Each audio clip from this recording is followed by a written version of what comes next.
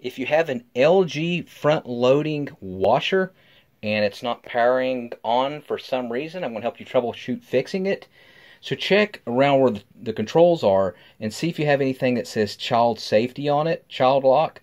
Hold it down for like 3 seconds and then let go and see if that removed the child safety and see if it'll work. Next thing I want you to do is open it up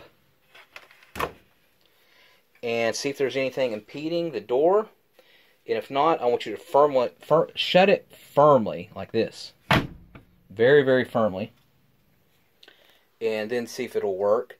After you try that, what I want you to do is hold down the power button for a good 10 seconds. And just keep holding it down. Release and see if that works. That does actually a soft reset. And then, if you've tried that, what I want you to do is unplug it from the wall, if you can get to it. And let it be unplugged for 10 minutes.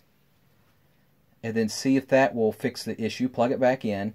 If you're not able to get to the power cord for whatever reason in the back, go ahead and go to the circuit board in your house. And you'll see if it was accidentally tripped. And then go ahead and turn it back on from the circuit board. And then see if that works. You want to check the circuit board regardless if you can get to the power cord or not. After you've done that, look at your power outlet that you have it plugged into.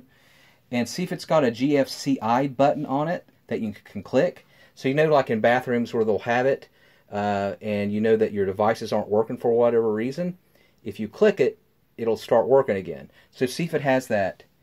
If you've done that and it still doesn't work, you might have to get it serviced.